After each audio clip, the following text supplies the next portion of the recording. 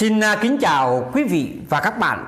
Hôm nay tôi tiếp tục ngồi đây quay trở lại gửi tới các bạn với một câu chuyện xảy ra trong một gia đình, và người chồng viết về, chia sẻ về người vợ của mình. Và câu chuyện như thế nào thì sau đây tôi kính mời các bạn hãy cùng lắng nghe chi tiết. Thưa các bạn, vừa cưới được 20 ngày, vợ mất tích và bí mật phía sau khiến tôi choáng váng. Qua mai mối chúng tôi quen nhau được khoảng nửa năm thì cưới. Khi ấy tôi mới 30 tuổi, về nước sau 5 năm lao động ở nước ngoài. Tôi thấy là ngại lắm và ngại làm quen với các bạn nữ. Bác tôi liền giới thiệu cho tôi một người con gái của đồng nghiệp cùng công ty. Em được bác tôi đánh giá là người ngoan ngoãn, hiền lành, quan trọng là rất biết phép tắc trong gia đình, lại có công ăn việc làm ổn định. Vì được người quen giới thiệu nên bố mẹ tôi cũng rất là thích em. Còn bố mẹ em cũng rất quý tôi, vì ở ngay làng bên mà bố mẹ nào cũng mong con gái lấy chồng gần để tiện đi lại. Được mọi người ủng hộ nên đám cưới của chúng tôi diễn ra suôn sẻ trong sự chúc phúc của hai bên gia đình. Sau cưới, tiền mừng cưới và của hồi môn tôi đưa vợ giữ cả cũng ngót nghét gần 300 triệu, kể cả tiền tiết kiệm sau bao nhiêu năm làm việc tại nước ngoài. Tôi cũng bỏ vào két và để vợ nắm chìa khóa. Với tôi, khi đã cưới nhau rồi thì tiền của tôi cũng là tiền của vợ. Ai giữ đâu có quan trọng. Dù mẹ tôi từng nói tôi phải để riêng một khoản để vòng thân, nhưng tôi thì gạt đi. Đàn ông sức dài vai rộng, vợ con nhà cửa đấy rồi, đi đâu mà phải phòng thân. Cuộc hôn nhân của chúng tôi khá êm đềm hạnh phúc. Hàng ngày sau giờ tan ca tại công ty đi làm về, tôi phụ vợ nấu nướng. Thỉnh thoảng ăn tối xong, hai vợ chồng đưa nhau sang bà ngoại chơi. Đặc biệt chuyện chăn gối chúng tôi cực kỳ hợp nhau, nên tôi thầm cảm ơn ông trời đã xe duyên cho chúng tôi.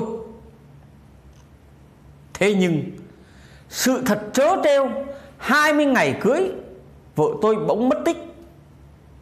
Sáng em vẫn là nấu đồ ăn sáng cho tôi rồi đi làm. Chỉ có điều đến buổi chiều em không về nhà. Chờ đến 7 giờ tối không thấy vợ về. Tôi gọi điện khắp nơi tìm vợ nhưng bật vô âm tính. Bên nhà ngoại bố vợ tôi cũng sốt ruột không kém, chỉ sợ vợ xảy ra là chuyện tai nạn.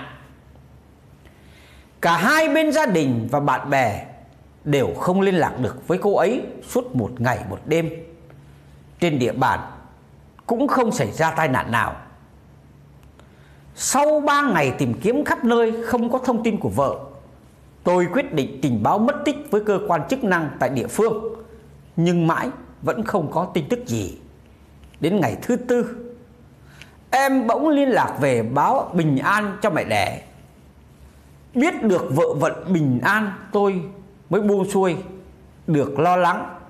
Nhưng nào ngờ lý do em bỏ nhà đi là vì em phát hiện có thai với người yêu cũ.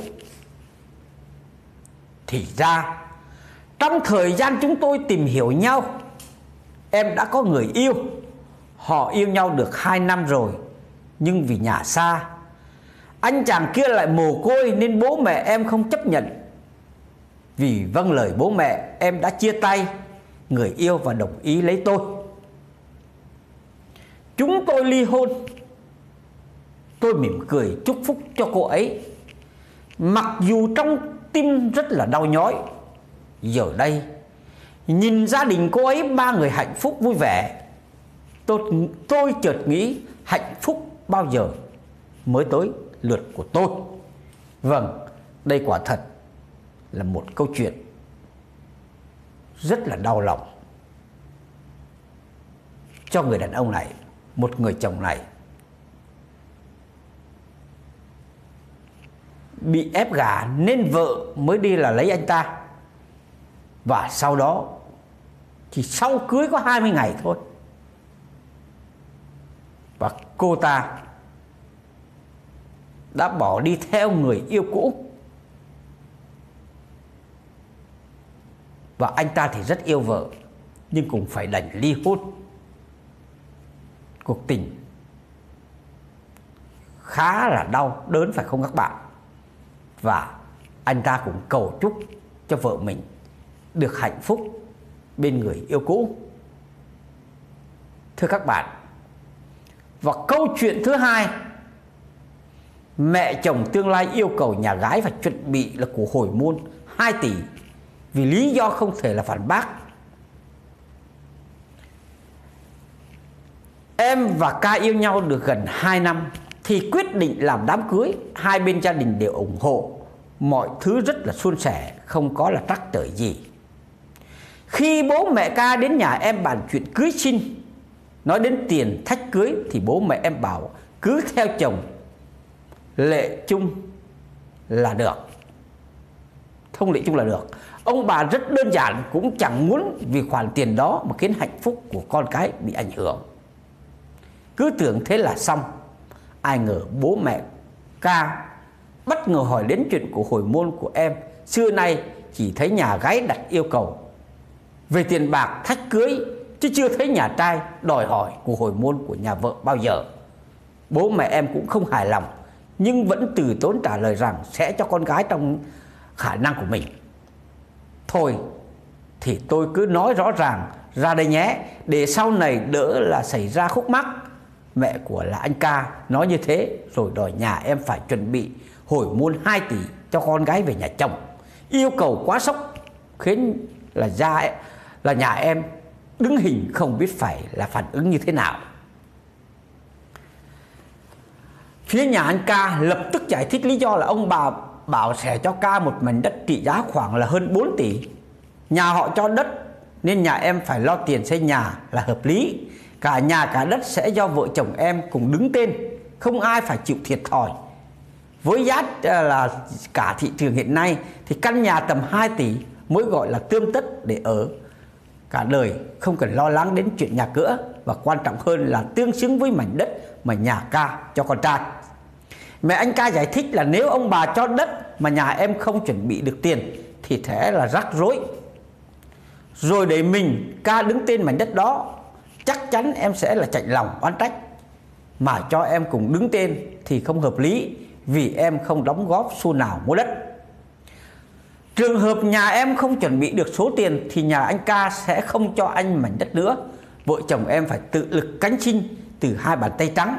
Trước khi ra về, mẹ anh ca còn tuyên bố với mẹ em, nếu thương con gái thì hãy cố gắng chuẩn bị khoản tiền đó trước đám cưới, để cho vợ chồng em sớm yên ổn nhà cửa.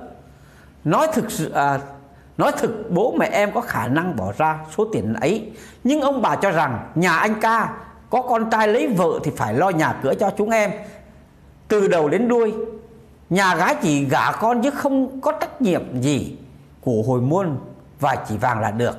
Em cũng nghĩ như ông bà, phụ nữ lấy chồng là để tìm chỗ giữa vững chắc, hớ cớ gì phải bỏ tiền xây nhà một cách sòng phẳng và rạch ròi như thế. Thế nhưng ngẫm lại thì phía nhà anh ca cũng không hề có mưu đồ tham lam tiền bạc nhà em. Vậy em phải đưa ra lý do phản bác ra sao để phải phía nhà họ không đòi 2 tỷ hồi môn nhưng vẫn cho chúng em mảnh đất. Đây là một ý kiến của một người phụ nữ đăng để chia sẻ. Mong quý vị và các bạn đóng góp ý kiến cho cô ta. Và đến đây thì tôi xin tạm dừng video lại. Hẹn gặp quý vị và các bạn những video tiếp theo trên kênh của Minh Hải Miền Đông. Xin chào, tạm biệt.